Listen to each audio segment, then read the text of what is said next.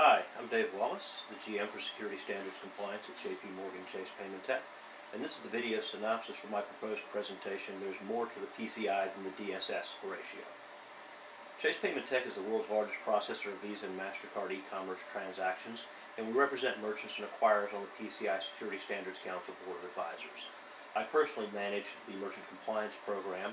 I advise merchants on the PCI standards, the difference between those standards and the payment brand rules, and the implementation of acceptable compensating controls. This presentation was compiled from several years of such conversations with merchants, assessors, the PCI Council, and the payment brands. Most people approach PCI simply by trying to implement the standard onto their organization as is. This approach almost always results in expending unnecessary effort and incurring extra cost.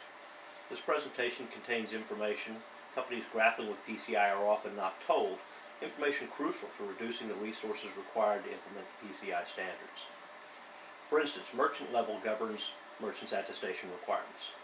Generally speaking, a lower level equals lower expense, and most merchants know their level is set based on transaction volume.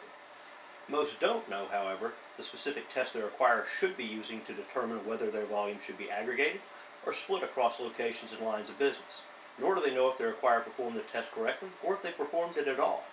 So if the volume was aggregated, it could have been split. Level may be too high, resulting in extra cost. Another example is the concept of scope. One of the most common mistakes merchants make is scoping their assessment. Too broad a scope means extra effort. Too narrow means vulnerability. We'll explore scope, what's in, what's out, and we'll explore the concept of limiting scope. Simply overlaying PCI onto an organization usually places large numbers of systems that have nothing to do with cardholder data in scope. Simple modifications to the environment, such as segmenting off the desktop network, isolating cardholder data in POS environments, or segmenting back-end systems can vastly reduce scope and therefore cost.